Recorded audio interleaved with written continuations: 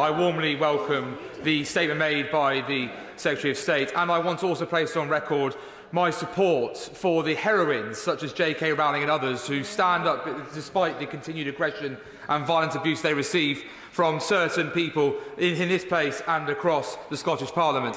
Does the Secretary of State agree with me? This is simply about protecting young girls and women to their right to having safety in single-sex spaces, and this politicisation of that is an absolute abomination.